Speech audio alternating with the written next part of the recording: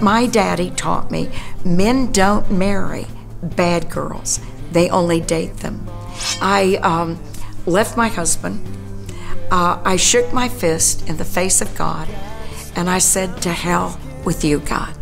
With oral sex, people are saying, but it's not sex. I mean, President Clinton said, I did not have sex with that woman. He did have sex with that woman.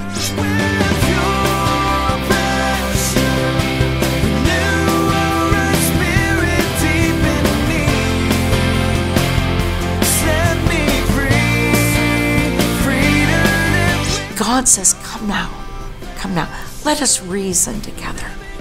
Though your sins be as scarlet, yet shall you be as white as snow. Welcome to Pure Passion. My name is David Kyle Foster, and I'm your host for today's program.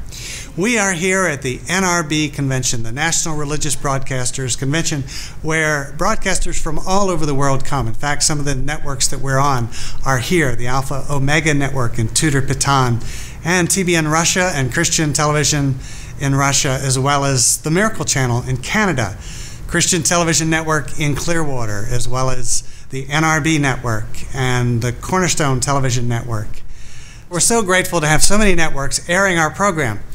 So while we were at the convention, I thought I would ask Kay Arthur if she would be a guest on our program, and she said yes. So today we're going to have Kay Arthur. Now, you know her as the Bible scholar, but did you know that she had a sexually broken background as well? And so she's here today to tell us what happened to her during her childhood and her young adulthood in developing a promiscuous lifestyle, having relationships with married men, and then finally finding the Lord and finding the freedom from the lusts that she had been living in all of her life. This is going to be an excellent program, so you'll want to call your friends to listen in. So let's hear now from Kay Arthur. One of the things, although I was raised in the church, that I didn't realize was that as a man or a woman thinks in his heart, so he is or so she is. And so as a young girl, going to the movies, now you've got to remember, I'm not a young girl anymore, I'm 75. But going back to the movies, there were restraints on what could be shown. But I had a great imagination. So in my mind, I could take things farther than they went. I would get that hint of suggestion, you know, of something that was going to happen, this romance, this encounter. My granddaddy got Detective Magazine. And in Detective Magazine, they would show, you know, these sketches of these gals, and their hands would be over their heads and they'd be tied, you know, and it was just very, very sexual. All these things were going into my heart. They were going into my mind. And Jesus would later say, you know, it's what's in the mind, adultery, immorality, homosexuality, lesbianism begins in the mind, in the heart. And so I developed a very strong sensual focus. And yet my daddy taught me men don't marry bad girls. They only date them. And because my mother and dad had such an awesome, awesome marriage, I wanted a marriage like that. I saw them enjoy one another. I saw them, mother leave the kitchen, dry her hands on her apron, and she and daddy would dance around the living room, you know, to the music on the radio. And I heard them say, I love you, and I saw them kiss and be affectionate, and I wanted to be part of that. So there was a pull toward, you know, I want to be married. I'm going to be a good girl. I'm going to be a virgin when I walk down the aisle. And so technically, when I got married at the age of 20, I was a virgin. But I'll never forget the first time I let one of my standards slip. And this was when I was in nurses training. And I went out with this guy, and his hand touched my breast. And it felt so good. and that it awakened something in me. And of course, I wanted more. So in my dating, it was always stop and don't go any further, because you're going to be a virgin when you walk down the aisle. But when you looked at me and you looked at the way I dressed to show off my body. You know, when I went to buy a bathing suit, I took a tape measure. And I wanted something that gave me the smallest waistline and the biggest bust line. And so, in a sense, you know, my sexuality was something that, in a sense, that I flaunted. I remember as a young girl, this is terrible, but just going around the house doing all these exercises because all my friends were wearing bras and I wasn't. And we had gym outfits, and you could see my little pink t-shirt underneath it and that. And I just, you know, it was that strong sensual focus. In my life, there was like this dichotomy, this desire to be attractive, sexually attractive, this restraint to be a virgin. But when I walked the aisle, I was a virgin. I had accomplished my goal. But what I didn't realize was that the thoughts permitting my mind to focus on sensual things, that would lead me in that way. As a man or woman thinks in his heart, so he is. Our marriage lasted for 6 years. My husband was manic depressive, bipolar. We ended up getting a divorce. I went for counseling to two different ministers. And my husband had gone to seminary, and although he was an engineer, he had gone to seminary, and we went for counseling, and neither one of those ministers opened up the Bible. Neither one of them explained to me what marriage was all about. But one of them, when I finished talking to him, came up to me, and we were in his office, which was in his home, and he came up to me and he put his arms around me and he kissed me on the neck and whispered in my ear, "You sure are a good-looking gal, Kay." And all of a sudden there arose in me just a desire, you know, for this man. And here is a man that I've gone to for counseling. Here is a man that when I have talked to him he asked me questions about our sexual behavior, you know, our sexual life. And I didn't realize that in that process, he was teaching me things that I didn't know. I left my husband. I shook my fist in the face of God, and I said, "To hell with you, God. I'm going to find someone to love me." I wanted to be loved whether I was pretty or ugly, whether I was sick or well, whether I was in a good mood or a bad mood. I wanted someone that would look at me and say, "You know what? I love you unconditionally." And I think so many times that we equate love and sex together.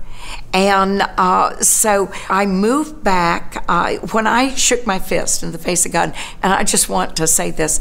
Little did I realize that when I said, "To hell with you, God," that's exactly what Jesus Christ did. That Jesus Christ took my hell. He took the wages of my sin. He took the penalty of my sin. And Jesus, who knew no sin, was going to be made sin for me. He was going to be made an immoral woman for me. He was made a homosexual. He was made a lesbian. He was made a thief. He who knew no sin was made to be sin for us so that we might have his righteousness. So when I said, "To hell with you, God," I didn't even know that before the foundation of the world, according to Ephesians chapter 1, verse 3 and 4 and 5, that God had said, "To heaven with you, Kay," and that God had a plan. Your passion that beats for Christ alone. How many Bibles do you have? 1, 2, 10, 20. It's the Word of God, and I hope you're reading them. Whether it be 2 or 20, sometimes it's great to have a book that collects the cumulative wisdom from the Bible on a particular subject. Kay Arthur has done just that. In her book, The Truth About Sex, Kay has collected just about every scripture imaginable on the topic of sex and brought them together in a thorough Bible-centered collection about the mind of God on human sexual expression. For that reason, this is possibly the best book ever written outside the Bible on the topic of sex, why God created it, how He ordered it to be expressed, and how He redeems it when it gets broken or damaged.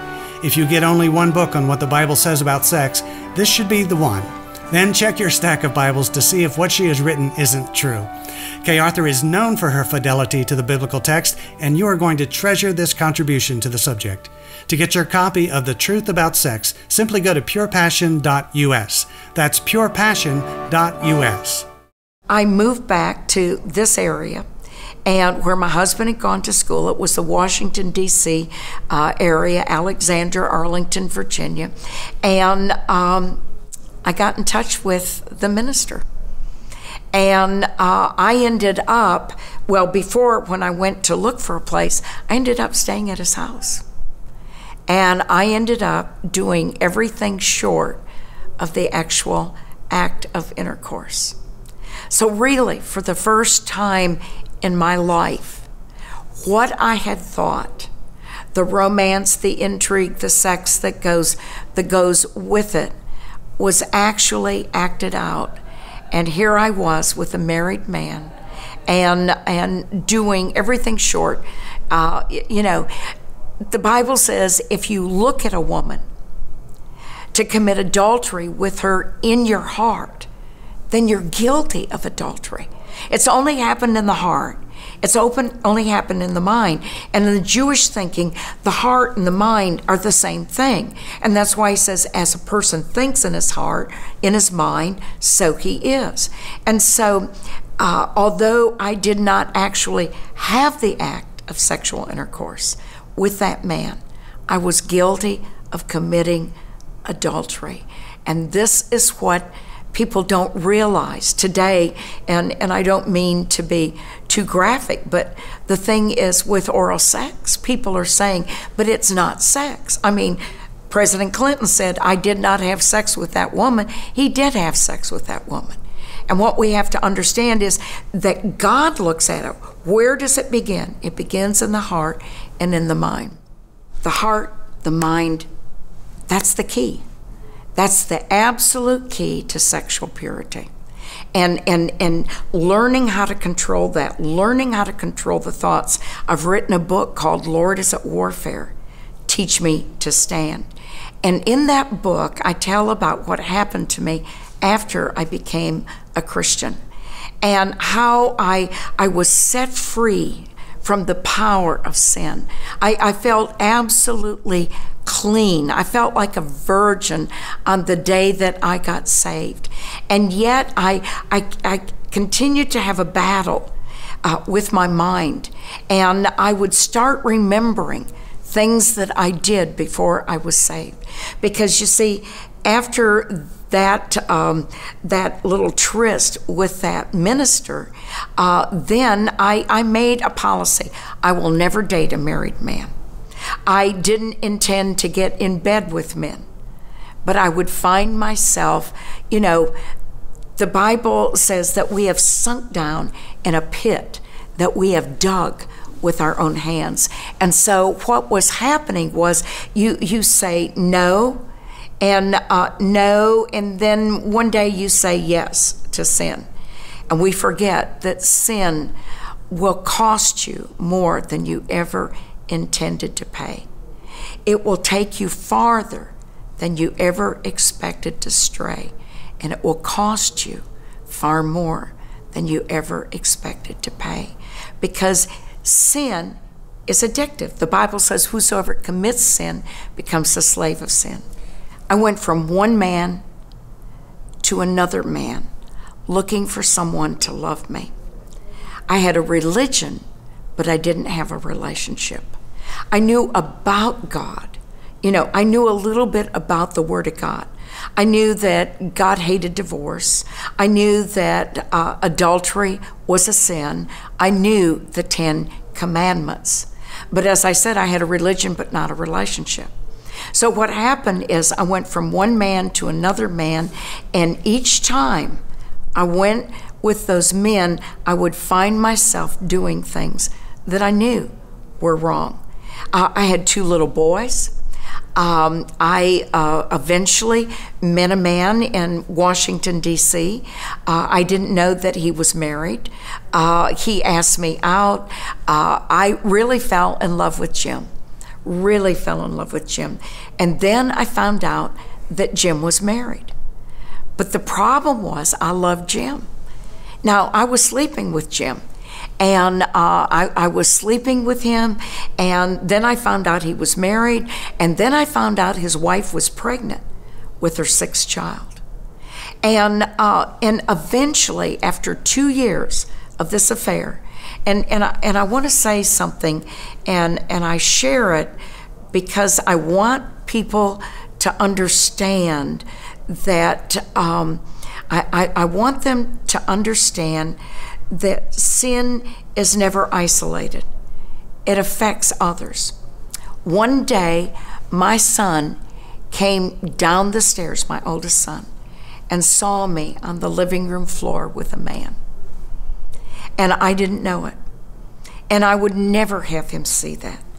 But that would have an impact on him later. Later, I would find myself, after I became a Christian, saying to him, I don't know if you ever saw me with another man. And I remember that teenage boy sitting there and nodding his head.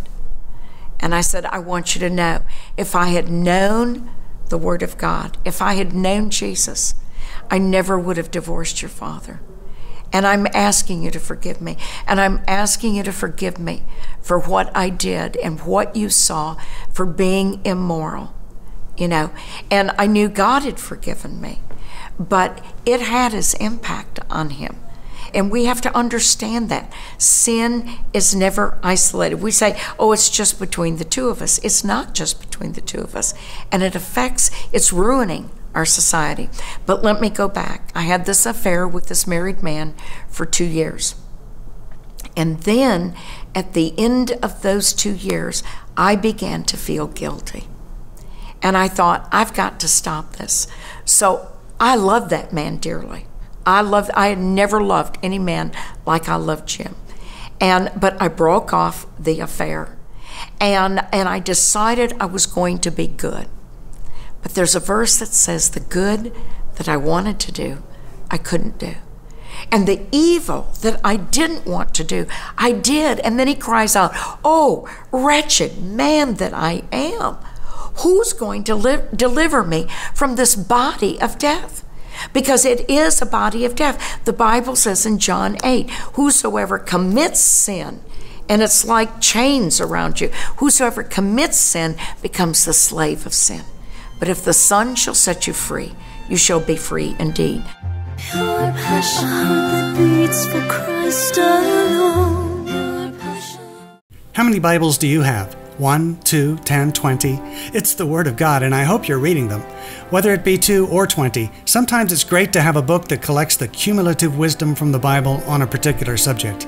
Kay Arthur has done just that. In her book, The Truth About Sex, Kay has collected just about every scripture imaginable on the topic of sex and brought them together in a thorough Bible-centered collection about the mind of God on human sexual expression. For that reason, this is possibly the best book ever written outside the Bible on the topic of sex, why God created it, how He ordered it to be expressed, and how He redeems it when it gets broken or damaged. If you get only one book on what the Bible says about sex, this should be the one. Then check your stack of Bibles to see if what she has written isn't true. Kay Arthur is known for her fidelity to the biblical text, and you are going to treasure this contribution to the subject. To get your copy of The Truth About Sex, simply go to purepassion.us. That's purepassion.us.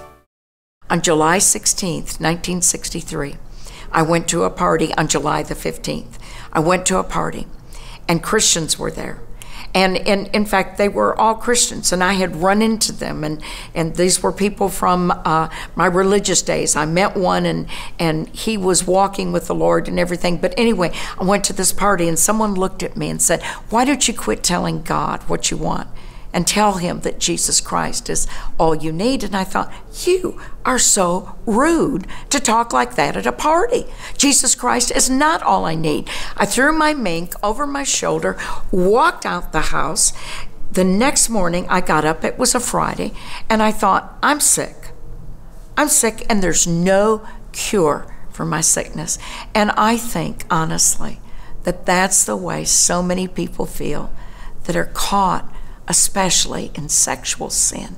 Because deep in your heart, if you're a man sleeping with a man, deep in your heart, you know that this is not normal. You can't have sex the normal way that you have with a woman. Deep in your heart, if you're sleeping with someone else's mate, you know deep in your heart, this is not right. If you're a woman with another woman, you know deep in your heart, it may be meeting a need or that, but deep in your heart, you know, hey, this is not normal. You have to do it some other way to get your kicks, because God designed a man and a woman to fit together. Anatomically, he designed it. That's why every sin that a person does is without his body.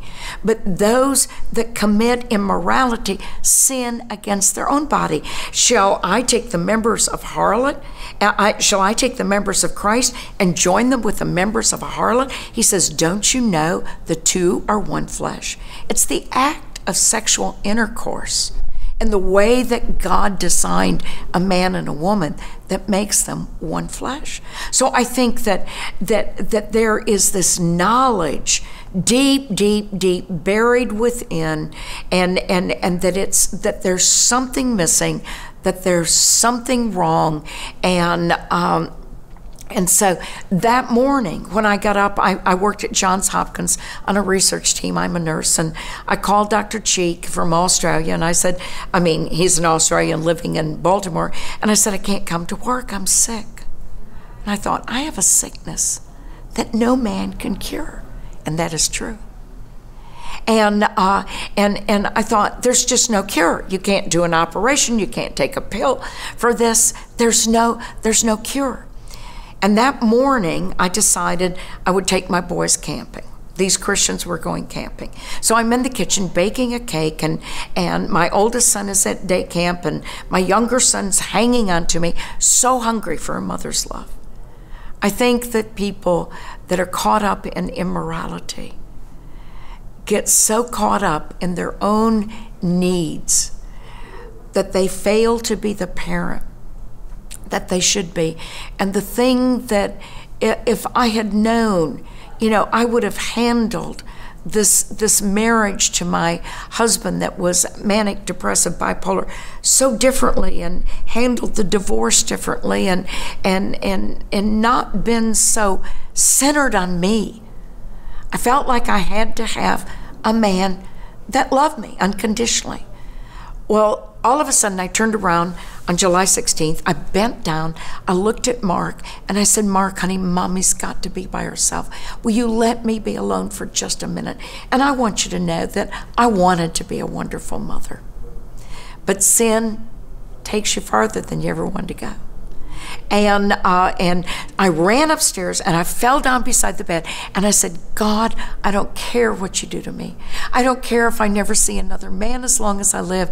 I don't care if you paralyze me from my neck down.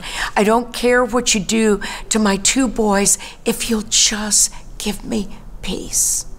And there on my knees that day, he gave me the Prince of Peace, the Lord Jesus Christ. And God says, come now, let us reason together. Though your sins be as scarlet, yet shall you be as white as snow. And later on, I would find a verse, and it's a quote from Hosea. It's written in Romans, and it says this, and he called her beloved. when there was nothing lovely about her. I came to God as this immoral woman. On my knees, I said, you can have me. You can do anything you want with me if you'll give me peace. He gave me the Prince of Peace, the Lord Jesus Christ, and wonder of wonders. When I stood up, I knew that I was new. I felt like a virgin. And I mean, I just knew that wherever I went, that Jesus Christ was going with me. It's the wonder, the miracle of redemption. And I love the word redemption because redemption carries the idea in biblical times of going to a slave market, seeing someone in the slave market for sale, paying the price for them, bringing them off the slave block, unshackling them and setting them free. And that's what salvation is. Whosoever commits sin becomes a slave of sin. Jesus walks into the slave market. He says, I'll buy that person. So the enemy comes in and he says, you don't know the cost. And he says, yes, I do. He says, you don't want to pay the cost. It'll cost you your life. But he buys us. And when he buys us, he sets us free. He sets us free. He brings us off the slave block. He takes those chains of sin and he breaks the power of sin. And he sets us free to be what we should be. Pure passion that beats for Christ alone. You know, it's great to have such a witness from such a woman of God. Kay Arthur has been teaching us the Bible for decades now, and doing it brilliantly. But it's been a surprise to us that she had a sexually broken background as well. Such a great Bible teacher, and look where God has brought her. Now, you may be sexually broken now. You may be living in promiscuity or homosexuality or suffering the results of child abuse or any number of things.